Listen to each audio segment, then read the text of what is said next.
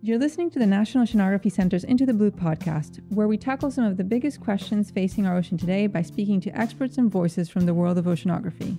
Hope you enjoyed today's episode. Hello, I'm Dr Zoe Jacobs, and today I'm joined by Dr Eleanor Darlington to get to grips with what it takes to plan a scientific expedition. So hello, thank you for joining us today. Not a problem, thanks for having me. So we've recently been doing or starting these podcasts with a random ocean question. So I wanted to ask you, what has been your most memorable experience at sea and why? I was on a Norwegian vessel and we were doing some work up in the Arctic, and it was a sea ice program. So we were out on the ice, and we'd always have somebody watching out for polar bears, and there'd always be a call on over the tannoy of like, my Norwegian is terrible, but sort of Isbjorn, polar bear. And one day we saw this polar bear, and there were two of them eating a seal. And it's one of my favourite photos, actually, because it's kind of gruesome, might go in a downstairs loo sort of thing, of this polar bear eating a seal. And it was just one of those wonderful moments where you see something a little bit sort of David Attenborough-like that I never expected to see. And just the remoteness of that moment of just being on the ship, thankfully, and nowhere near the bear itself. But just to be able to capture it as an afar, looking in.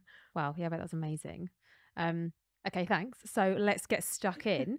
So can you tell us a bit about your scientific background? So your PhD was in ice-ocean interactions, is that right? It was, yeah. So as a kid, I was really interested in science and meteorology, and I really wanted to work in the Antarctic. And I used to print off job applications and pin them on the fridge of this is what I need to do to be a sort of polar scientist.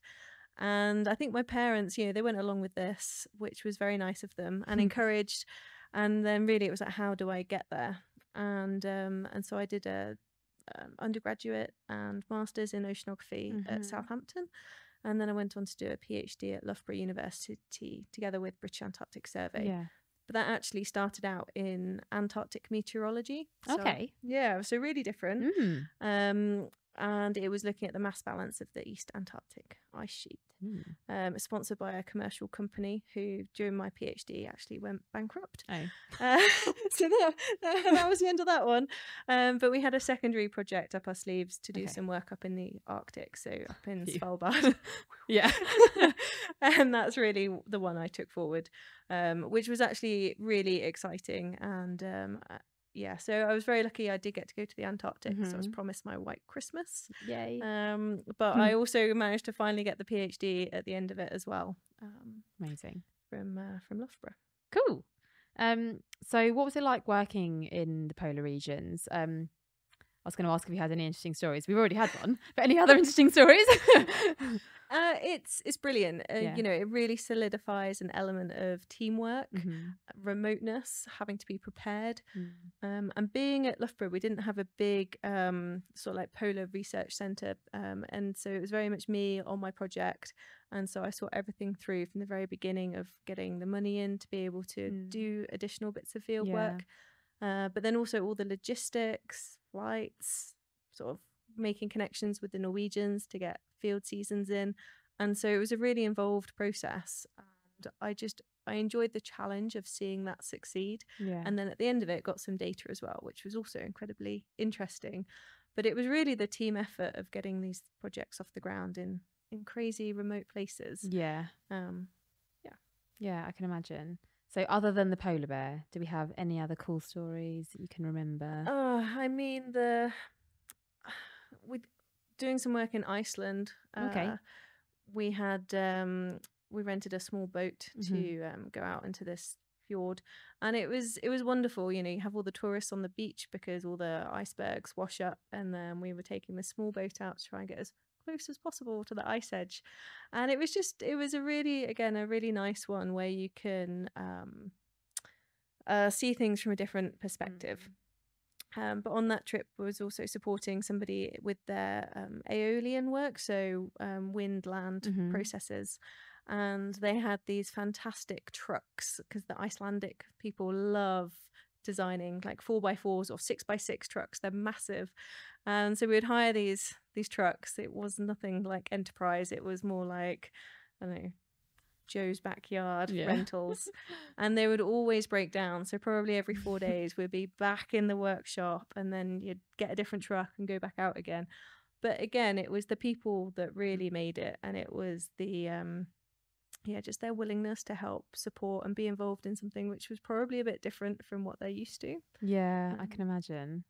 So and with that, actually, the in both the Icelandic and the Norwegian work, food always was like a real uplifter. So when working out on the sea ice, they would send down little parcels of waffles and the Norwegian brown cheese, which I grew to love. And then in Iceland, they'd always joke about going shark fishing. And strangely, well, not strangely, it shouldn't be strange at all, but it felt strange at the time.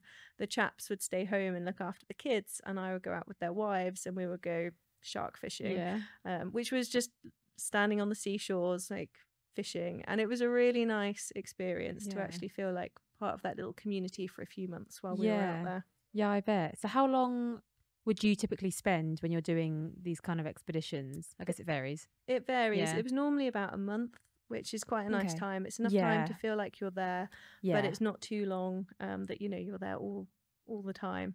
But because I was going back each year, got to know the people again and again, which was nice. No, that's really cool. So your role is to oversee our research ships and the National Marine Equipment Pool. So can you tell us a bit about the ships and the equipment pool? Certainly. So the National Oceanography Centre operates 2 global class research vessels, Royal Research Ship James Cook and also Discovery. And they are multidisciplinary research platforms, and there's only, in the grand scheme of things, there's a handful of these in the world that operate on this global scale and have the capabilities that we have on board. Each of the vessels holds 54 people, so we'll have 22 crew and 32 technicians and scientists. And the work that we do on board can vary anything from sort of 2 weeks out to 6-7 weeks in length. And we do absolutely everything you can think of. So we do ROV work, we deploy and recover moorings, we do a lot of benthic ecology work, some trawling, picking up, they're not really creepy crawlies, but samples from the seafloor. And so each different expedition that we do is very different from the one before. So if you think of the ships as sort of a blank canvas, we then change it around. New scientists come on board, and then they put all their equipment on, and then we go off and do what they want. Cool. And it's not just for scientists at NOC; it's a national provision. So we're commissioned by the Natural Environment Research Council. And so we are the national service provider of these facilities. So anyone from any university in the UK or research institute can apply to use them. Okay. And what about the equipment pool? So the equipment pool is all the stuff that we then go and put onto the ships. So that's everything from coring to the ROV or things like bottom-up boat face. So even if things are autonomous, they still form part of the pool. And this is really, it's a very efficient way of having a huge amount of equipment that the community can use, but that is also effectively maintained. And we work closely with the data centre. So we sort of look at the whole life cycle of the data that we get, from the moment that we're collecting it to how it's been stored, to really try and make that process as efficient as possible. And really it means that by having it as a national pool, you don't end up with bits of equipment sat in individual universities that don't get used for years and years, and then when you do want to use it, it's no good anymore. So it's a really efficient way of being able to support the UK community. Yeah, definitely. And do we have all of that equipment here at NOC, or is it kind of... Pretty much everything is here at NOC. There's a little bit up at SAMS in Scotland, but yeah, most of it is under the roof here.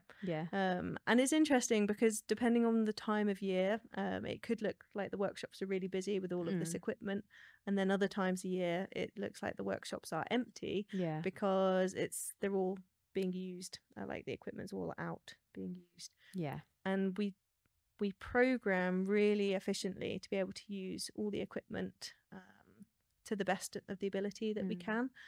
And so we're currently looking out to sort of 2025, sort of putting all the puzzle pieces together of working out where all the equipment will be, having to think about the freight, logistics, all the time for that. Yeah. And the other part with the equipment is it doesn't have to just be on our ships that we operate. We send equipment to the Sir David Attenborough, and we also support, we've just finished supporting actually some expeditions on an American vessel, the RV Endeavour, and we're looking to put equipment on a Taiwanese vessel next year. So the equipment and our people go on multiple ships all across the world at any one time. Yeah. So you need lots of forward thinking. Lots of forward thinking. Which is why, like, it sounds terrible, but sometimes, you know, if I'm doing a lot of planning in 2025 and then somebody's asking for something, you know, in 2 months' time, I'm like, oh no, you know, that's gone. Too late. So a big part of your role is organising research expeditions, right? So what kind of preparation goes into it? Okay, so I really do I'm going to say the high level planning of piecing together what goes into it. I have a team of 5 fantastic project managers who do all the detail planning and really make the magic happen on the ground together with the technicians and the ship's crew. But from my point of view, each April I'm given a stack of applications which we have helped develop with the scientists sort of over the year or 18 months beforehand. But that April benchmark is where we know what's been funded. And so they come to us and they go, I've been funded, got some money. When can I get into the programme? And I work very closely with marine planning at NERC. We put together this integrated programme. And it's interesting because some of the projects will have really short timescales. You know, it needs to be from the 1st of May to the 13th of May, you know, really short. And then others are like any time of the year. It needs to be in this location. So it's, you have the time, you know, the different times when the work needs to be done. You also have different geographical locations. So we work globally. So we've had work out in the Pacific recently. And we're mainly Atlantic based, but the entirety of the Atlantic. And then the equipment and the personnel to go with it. So it's a big jigsaw puzzle, just putting it all together and working out the most effective and efficient way of doing it. Yeah, I'm imagining like a really complicated spreadsheet. It is. It is. So we've actually we've developed software in NOC called the Marine Facilities Planning Tool. That's a website, and it handles an awful lot of this planning already. So that's everything. You know, so the scientists put their applications in through the system, we assess them, and then eventually that gets programmed, and then it's the project management workflow in there that the project managers use. But this has been picked up globally by the Americans, Australians, a lot of Europe. So it's really nice when we're talking to other research vessel operators that they all now work on the MFP, so we can see what they're doing. And more we're trying to think of not just our sort of national marine equipment pool or just sort of our ships, but thinking more internationally to be able to have more effective use of ship time. So we have less empty passages and we can use other people's facilities as well as our own. And likewise, they can come and use ours. Yeah, that makes sense. Yeah, so it's sort of a swap. Yeah, try and be nice and efficient. Yeah. I bet there are some unexpected challenges that can come up when you're planning these things. There are, yeah. And it varies from every expedition. And I'd say in the last few years, we've had some pretty big ones. Global pandemic. Yes, that was a large one. That was a bit of a large one. And then just as we thought we were getting out of that, we had the fuel crisis. And so overnight, the fuel prices doubled in marine gas oil, which for many other nations, they cancelled a lot of their expeditions because they became unaffordable. Gosh. And we were very lucky. We had a few tricks up our sleeves to get around that. But then also the logistics as well. And when you're freighting things down to South America and you're expecting it back in Southampton at some point in time and it doesn't arrive, you need to find something else. So there's a big logistics piece to play in all of this. Yeah, I can imagine. I was part of a big project a few years ago, Solstice, where they had some equipment that got stuck in customs and it kind of just throws everything off completely, doesn't it? Absolutely. And you've spent all these months planning, or years planning, and then it's all reliant on the shipping container. I know. And is it going to arrive, and the paperwork? And so I think that there's an awful lot that goes into every expedition. And then the other part is equipment failure. And so one of the other major things we had recently was the James Cook had a propulsion motor fail. And so this we had to get her into dry dock really quickly, and that was several months out the program. So then it's a rescheduling of everything that was in that slot to the following year, and understanding those knock-ons. So it happens, but I think the main thing is that everyone just gets on with it. You know, and everyone understands it. All the science community requesting it understand as well. Exactly. So it's, exactly. So in your opinion, what's the most important part of a successful expedition? Safety. Safety. It sounds really dull. Was not expecting that. Okay. It sounds really dull. But at the end of the day, you want everyone coming home safe and sound. And, ideally, there'll be absolutely fantastic imagery, or data and all of that that's going to support this world-class science that we do. But I think it's really easy to forget just how complex the operations are that we do. There's heavy machinery, there's cranes, there's we've got several kilometers of cable on board each of the ships. Most of our wires are probably 10 kilometers long, so that's from here sort of up to Eastleigh and up to the airport there. Exactly. So it's a lot, and really there's also with that a lot of safety protocol that go with it. But we always say that safety is our number one priority, and that's it. but otherwise, aside from safety, you want everyone to not only get really good data, because that's the primary aim for the vessels and for the equipment, but also to be learning, and so to be able to take their data and go and learn something from it, and to have that feeling that they are making an impact to this better understanding of our oceans. And really that all starts with the data collection itself. So it's nice to feel like a part of that going through. Yeah, for sure.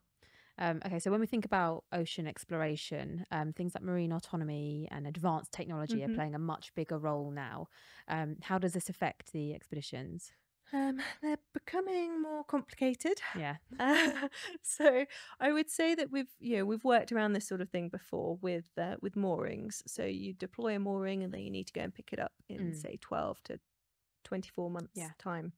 The thing with autonomy is that its lifespan is much less at the moment, so you need to go and pick it up sooner. But I think there's real benefit in that the way in which you can expand your measurements from the ship by using autonomy, because whilst the ship is engaged in operations over the side with wires, you can then deploy your autonomy, and then that can go off and collect all this extra data. It also provides a means of collecting data without a ship. So we're looking a lot at shore-launched expeditions at the moment, which has a whole new level of, I guess, expedition planning and logistics that come into it. Because all of a sudden we end up with, rather than sort of a program of 10 to 15 sort of really big projects to deliver each year, we have 30 much smaller projects, and so the overhead on the planning is still there. You still need to make sure that all the small boats are safe, and so it's a real evolution at the moment as we change into that. So it's going to be an interesting decade, and I'll say probably the next 10 to 30 years as to how the research infrastructure evolves into something that the next generation will be using. So are there what are the major changes in technology that you're seeing? Would you say it's mostly the autonomy? It's mainly the autonomy, particularly within NOC, the auto sub long range, which no one else has anything like this. And so it's a real attractive piece of equipment. You can put a lot of sensors on board, and you can do things with it that you couldn't do with a ship. And so there was recently there was a volcano eruption around Tonga, and so from there they did a ship-based survey, but because of safety, they couldn't take the ship in any closer. So Right. then they used AUVs to go and do detailed surveys at the work site. So it's interesting that they can go places that the ships can't. And also the resolution of the data can be a lot better because you've got a vehicle right there on the seafloor or near the seafloor. Yeah. Yeah, all really handy. So what's next for our research ships? Are there any exciting expeditions for the James Cook or the Discovery coming up? Always. Yeah. It's always exciting. So the Discovery is currently up in the Arctic. She's she's just east of Svalbard. Okay. Which is an exciting one for us because we've not been up there in a long time. Yeah. And then over the next 12 months, we'll be headed. Discovery will then be headed over to Canada and then down to South Africa. And then finally, she'll be doing some work off of the Congo. So doing some Congo Canyon work, which will be very exciting. And the James Cook is going to head back to the Pacific. Okay. So it's the second part of the expedition that we were doing over there last year. Yeah. So she'll be doing that. And then in summer 2024, summer is always really busy for us. It tends to be the North Atlantic period of time. So both ships will be working in the North Atlantic. But then after that, not to say that the North Atlantic isn't exciting, but after that, we'll be sending Discovery back down to sort of the South Africa region. And the James Cook will be headed to Argentina, sort of Buenos Aires area. Wow.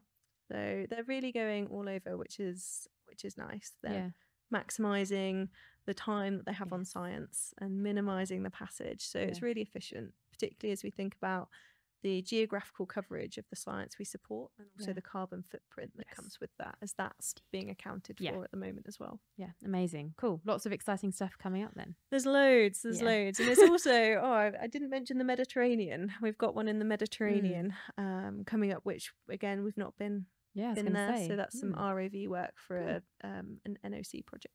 Cool. So all sounds amazing. There's loads. Yeah. Well, thank you so much for joining us today. It's been a pleasure to talk to you. No problem. Thank you. If you're enjoying Into the Blue, please make sure you follow us on your favorite podcast app so you don't miss out on future episodes. New episodes are released every other Wednesday on all major platforms and are also available to watch on the NOC's YouTube.